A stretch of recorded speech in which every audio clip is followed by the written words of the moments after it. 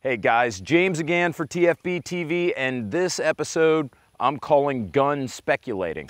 Now, what is gun speculating? A lot of you may remember a few years ago when the current administration, an anti-gun administration, was elected into office, there was a general panic. There were people that were worried about the resurrection of the assault weapons ban from 1994 to 2004. You guys may remember that. So understandably, since that's happened before, a lot of people are worried it's going to happen again. So the current administration, when the current administration came into office the first time and the second time, there was a general panic. And what do I mean by panic?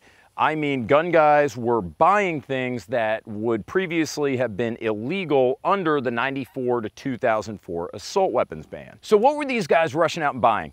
ARs, AKs, magazines for ARs and AKs, 10+ round magazines for their favorite and more popular handguns. Why? Because those were things that were previously illegal under the 94 to 2004 assault weapons ban, and a lot of people saw that ban potentially coming back down the pipe again. So what's the purpose of today's video? Today's video is to educate you guys on the best purchases you could make in advance of a potentially anti-gun administration being elected into office, which is a very real concern a lot of us have right now with the presidential election coming up. So I'm gonna try to make sure that you guys all have your ass in a seat when the music stops. I'm going to separate the Joe Kennedys from the guys loading up into the wagon and heading out California way to find a job picking fruit. Today, gun speculating. Now, as usual, this is guns, not politics. The focus is going to be on the guns in the context of the political climate. I'm not making any political commentary, just telling you guys if you want to get some stuff that you might have a hard time getting later if there is an assault weapons ban or other executive actions that could limit your ability to own these things. That's what I'm trying to walk you through today. So what things should you get that might be banned later? I think everyone is going to universally agree that the answer is in the AR-15. So there are certain things that you want to buy for the AR-15. There are certain things that you don't need to buy for the AR-15. Let's discuss those right now. So let's talk about magazines. USGI 30-round magazines. Those are the way to go. Right now you can get them for around $7, and I remember around 4 years ago during the Great Panic, people were selling them for $50. So you are squaring your investment. You're buying them for $7, you're selling them for $50, or if you wait until after the election to buy them, you could be paying 7 times as much. So right now, USGI magazines are a good bet. And what do I mean by USGI magazines? Just Google it. You've got companies like D&H, OK Industries. They are government contractor magazine manufacturers. Generally, I think it's a safe bet to stay away from non-mil-spec, non-USGI manufacturers like ProMag or C Products. Just stay with the standard USGI magazines. Other good magazines to consider buying for around $9 or $10, P-Mags. Magpul P-Mags, Hex Mags, Lancer Mags, the well-known, well-made magazines. It's a good idea. Buy a case of them, guys. Buy 20, buy 50, buy whatever. I swear to God, you're gonna make your money back. So don't be afraid to double down on AR-15 magazines. Now, another maybe riskier investment might be drums, like the new Magpul 60-round drums, or the Surefire, the 60-round and 100-round, or whatever the hell they are, Surefire, like the quad stack magazines. I could see those potentially being astronomical in terms of value if there is an anti-gun administration elected in, if there's another panic, if there's a ban. I could see those being worth a ton of money. And I'm going to take a quick diversion here and use this opportunity to discuss niche magazines like the SIG MPX magazines that are $60 right now, MP5 magazines, CZ Scorpion magazines. Those might not be bad purchases because there are so few of them. There are so many AR-15 and AK magazines available today that even if there was a ban, you could see that there's still going to be some availability out there. Now, if you get MPX magazines, MP5 magazines, CZ magazines for the Scorpion. You could see there being a genuine panic around those magazines not being available anymore because there's not nearly as many of those magazines as there are AR and AK magazines. So that's a little bit riskier, a little bit more of an investment. AK magazines are also good to buy. Any military surplus magazine, you can get them for $10, $20, $30, depending on how rare they are. Now, another thing that I think is very important to pick up before potential administration change is the AR-15 lower. I think this might be the most important thing that you could get prior to any administration change.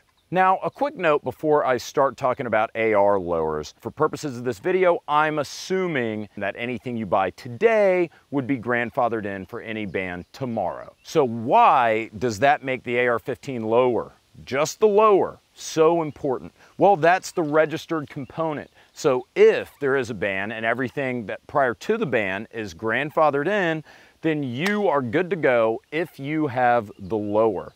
You would be able to put different uppers on there, stocks, whatever stocks you want, use your 30-round magazines that you presumably bought before the ban. Essentially, if you buy a lower, it safeguards your ability to own an AR 2 or 3 years from now or post-ban that you would be able to own today, because this component's going to be grandfathered in, and that's where the legal focus is going to be, is on the lower. Did you buy the lower before the ban? So I would suggest if you only had $50 to spend, buy a lower. If you have $400 or $500 to spend, I'm not sure if you should just buy 10 stripped lowers or buy one complete AR. Now, I've certainly heard anecdotes immediately post-panic of people selling $500, $600 AR-15s for $2,500, $3,000. I think we all remember that. You saw it on Gunbroker, you've seen it in your local classifieds, because the people that are looking to buy them after the fact, the people who weren't prepared, they just want to get their hands on an AR. They don't care if it's mil-spec, they don't care if it's Noveske, they just want the AR-15 or the AK-47. So maybe that's a good investment too, would be low-end AR-15. Now let me stop real quick and say that I don't condone functionally scalping people, gouging, price gouging after a ban. The purpose of this video, it's protective for you guys to make sure you get the things that could possibly be banned or that are going to be difficult to get after a ban. There are a couple of dealers who I just don't buy because of their price gouging practices. I'm not gonna name names, but you guys know who I'm talking about, especially one really big one out there who was a little dirty, if you know what I mean, after the last election. But what about the other parts? What about the butt stocks? What about the furniture? What about the upper, the barrel, the ammo? What about that stuff? Now, if you guys remember the last time this happened, there was a run on lower parts kits, stocks, uppers, like really the LPKs, lower parts kits, uppers, and the ammo were really, really hard to get. I am predicting that that would be a short-term, even if there were a ban, that would only be a short-term panic, because people might eventually figure out that barrels aren't going to be banned, uppers aren't going to be banned. It's the serialed lowers. That's what's going to get you in trouble, is if you don't have a serialed lower, you're not going to be able to outfit your AR the way you might like. It might have to comply with a ban. Now, a tricky subject is ammunition, and a lot of you may remember the last time that an anti-gun administration was elected into office, there was a run on 5.56 ammo, 9mm, 45, 40, 7.62 39, basically anything affiliated with a defense or military cartridge, there was a run on it. I don't think it's the safest bet, the way I would think like maybe buying an AR lower for $40 would be. I mean, an AR lower for $40, like the Andersons, you're not gonna lose money. And let me talk real quick about branding of the lowers. A lot of really popular ones out right now that are less expensive, you can get for like around $40. Everybody's seen the Anderson lowers. There are a lot of smaller make manufacturers that are coming out with lowers, and they're pumping them out for $40, $45 each. You've also got the polymer lowers. Now, as a rule, I would say spend the extra 10 bucks and just get the aluminum lower instead of the polymer lower. They're going to be more desirable in the secondhand market. They're going to be more durable. And if you ultimately decide to build an AR, you're going to want the aluminum lower, not polymer. As far as brands go, there's an old saying, mind your ABCs. If you get an Armalite Bushmaster Colt, they're going to command a premium over some of the lesser known but cheaper AR lowers. Now, they probably all came from the same place, let's be honest here. But that said, people are just going to pay more money for Armalite Bushmaster Colt, Rock River, Noveski. Now, another good and inexpensive investment, Glock magazines. If you're going to spend money on pistol magazines, beyond a shadow of a doubt, the Glock is the way to go. It's used in many platforms, the Kel-Tec, the AR, the Glocks, of course, and Glocks are popular. So a really big one to buy, anything that exceeds 17 rounds. I mean, of course, the magazines that are in excess of 10 rounds, those are going to be popular. People are going to be after those. They're going to pay a premium for those. They're going to be hard to get. But the ones that are really hard to get are going to be like the 20-plus round magazines made by Magpul. They're going to be the 33-round magazines made by Glock. Those are really going to be hard to find. So a couple do not buys. Do not buy handguns. Do not buy handguns. There's no ban features on handguns that are going to be banned with another assault weapons ban as there would be with a rifle. You're going to be able to buy a SIG 226 today. You're going to be able to buy a SIG 226 10 years from now. So I wouldn't buy pistols in anticipation of a ban or a panic. Another do not buy, I would say, would be the more obscure battle rifles, assault rifles, combat rifles, things like the Tavor, things like the X95, maybe the Steyr AUG, the ACR, the XCR, SIGs, I think the MCX. I would generally stay away from those. It isn't that you're not going to be able to net a profit or that they're not going to be hard to find after a potential ban.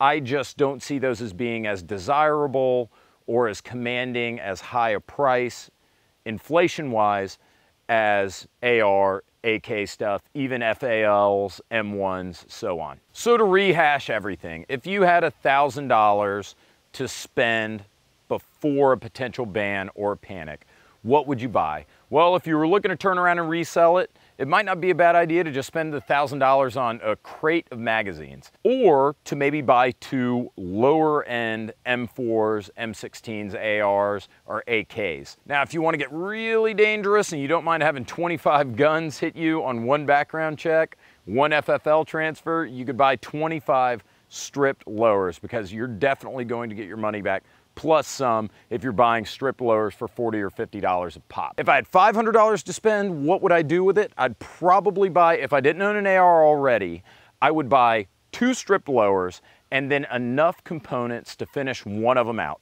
You can do that now for $500. So why do I say 2 stripped lowers and parts to finish one?